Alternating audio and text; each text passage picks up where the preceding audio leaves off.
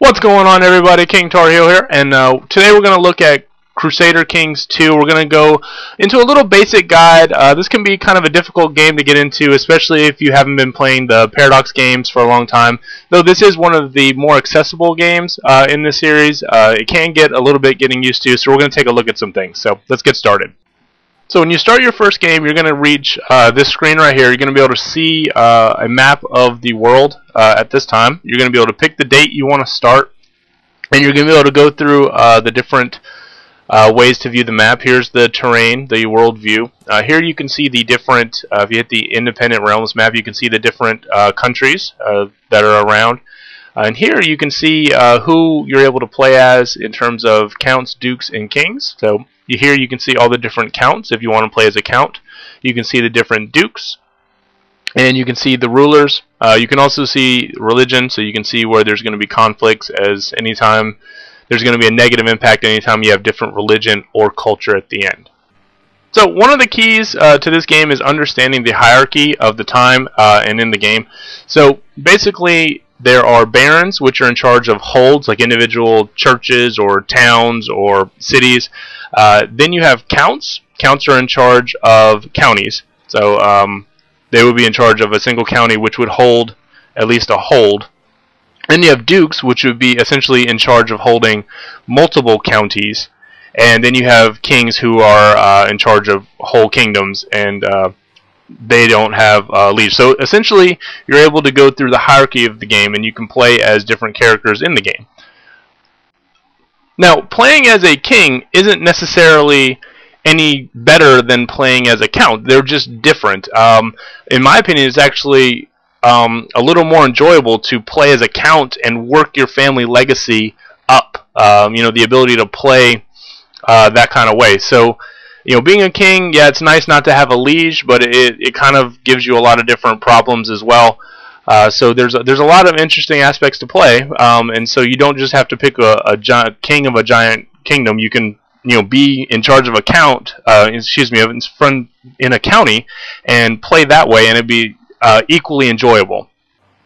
So if it's your first serious game and you want to be a ruler, a king, I'd recommend starting with one of the smaller kingdoms.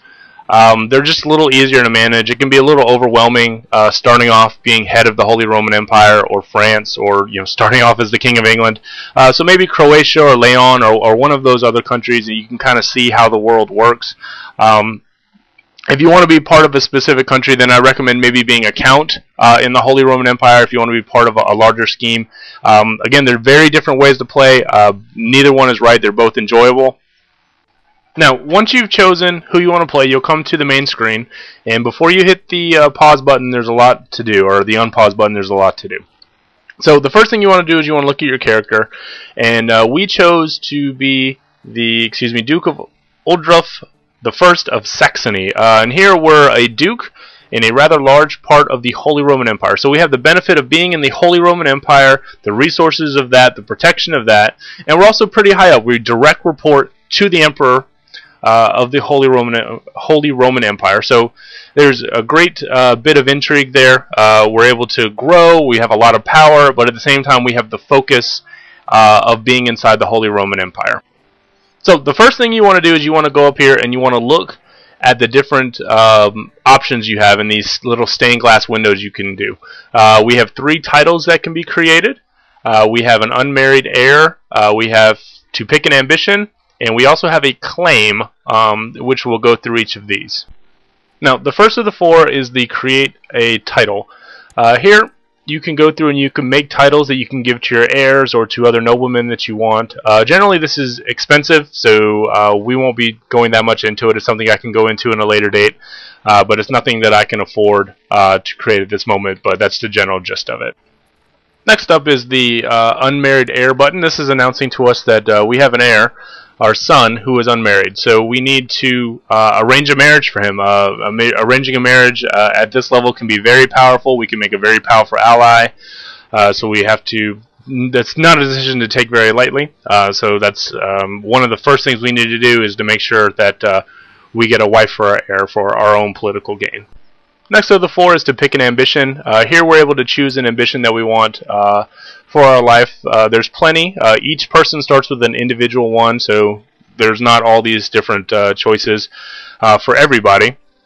So we can do a plot to see that somebody is dead, or we may want to become chancellor or steward, or we may want to get wealth, or we may want to have a daughter. There's tons of different ambitions to choose from. So you just pick what ambition you want to start your role playing as your player. Now, lastly, after picking ambition, we have our claims. And essentially, in this game, you can't just go to war. You can't just say, I'm going to take you over, I'm going to build an army and take you over. You have to have a reason to go to war. You have to be able to explain to your people, to your liege, to other people why I'm going to war. So you have to have a necessary claim. And there's a lot of ways to get claims if you don't have one. You can make one up, you can kind of go on borderline territory, or you can have a legitimate claim. But that you need to have a claim before you can start a war. So since it's early in the game, we don't want to be warmongering just yet. But that's what that button does. So before we start the game, we're going to go take a quick tutorial on how the economy works. And essentially, everybody pays taxes to their liege.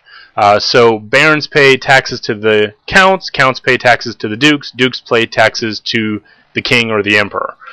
So what this essentially means is that the more vassals you have, the more money you have, and the more holds you have, the more money you have. So and it's all dependent on how much they like you. So if they like you a lot, then you're going to get more money. If they dislike you, then they're not going to give you any money. And actually, if they have a rating below 0, that percentage they will take away from how much tax they give you. So if you have someone with a -5 rating of you, you will lose 5% of their income from that vassal.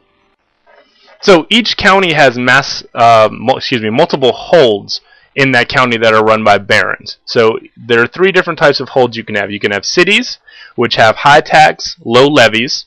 You can have temples, which have high levies and high tax, but you only get tax if the bishop in charge of the temple likes you more than the pope, or else he'll give his money to the pope. And they're also harder to defend. And then you have castles, which give you high levies and low tax. So you have to have a balance between the ability to raise an army and the ability to raise income. Now, each individual hold can be upgraded individually. So if we have our city, we can upgrade it with a moat, a palisade, that all give added benefits. So there's a lot of balancing on there. I would always recommend building on your own county first. Your home county is what you need to focus on. Yes, it's great that you want to build and upgrade other people's counties, but if you make them too powerful, there's a good chance that they'll revolt. So you want to focus inward and then work your way out. So the last thing we're going to do before we actually start the clock here is we want to put our council to work. Now your council is very important. Each ruler has a council, disable this hint, and they're able to, you get a chancellor, a marshal, a steward, a spymaster, and a chaplain. The chancellor is for diplomatic relations, the marshal is for military, the steward is for taxes or economic, the spymaster is for intrigue, which allows you to do plots, assassinations, and stuff, and then the bishop is for cultural and religious abilities. So each of our 5 council members, or a court, has a different function that we can put them to work. We have to actually physically put them to work. So we want our marshal to train troops. So we want him to train troops here. We want our steward to collect taxes. So we want to collect taxes in our hometown. We want our spymaster to uncover plots so we don't die. We want our bishop to do cultural tech. And then we want our chancellor to improve diplomatic relations. Or he can sow dissent, or he can fabricate claims. He can do a lot of different stuff like that. So we'll build relations with Adamar. So that's one of the things. You want to put them to work before your game starts, and go ahead and get them moving. Well, everyone, that's it for this part of the guide. Hopefully this will get you started on your way to a successful run with your dynasty. If this video gets some responses, I will go ahead and continue. We'll talk about raising an army and levies and a lot of different stuff. This is a very, very deep game with a lot of different layers that we can discuss. So if you like it, hit that like button, hit the sub button, and that's it, guys, and take care. Bye.